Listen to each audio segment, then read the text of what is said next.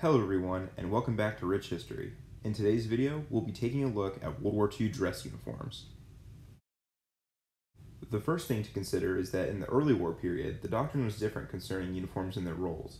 The Army thought that it was beneficial for the dress uniform and field uniform to be the same, which was the case during World War I. As field trials went on, though, they began to believe that the field and dress uniforms should be separate and serve different roles.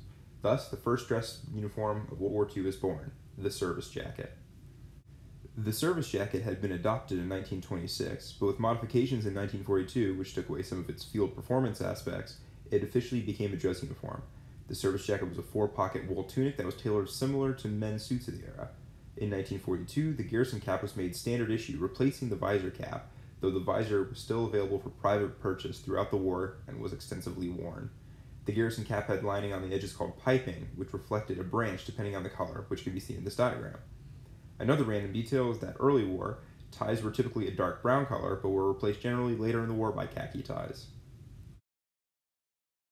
Towards the end of the war, leadership in the European theater of operations wanted to adopt a field uniform closer to the British battle dress, and what resulted was the olive drab wool field jacket, more commonly known as the Ike jacket.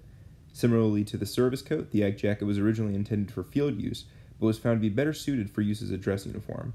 The Ike had two pockets and came up a lot higher than the service coat, being cut off around the waist. A later model was developed in 1950, which had numerous changes, including non-defined cuffs.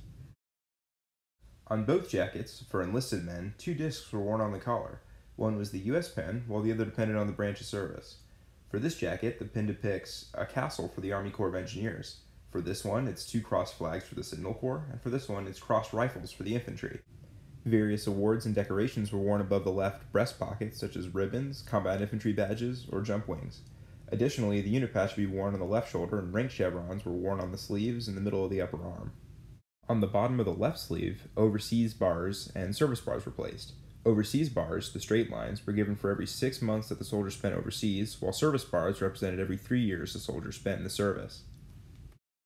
Finally, above the right pocket was the ruptured duck patch, which indicated honorable discharge from military service. To wrap it up, here's a photo where you can see all the elements. Discs on the collar, unit patch on the left shoulder, ranks on the upper arm, awards on the left pocket, ruptured duck on the right, and bars on the bottom of the left sleeve. Well, that about wraps it up. Thanks for watching. I hope this was helpful, and if anyone has any questions or comments, please let me know. See you next time.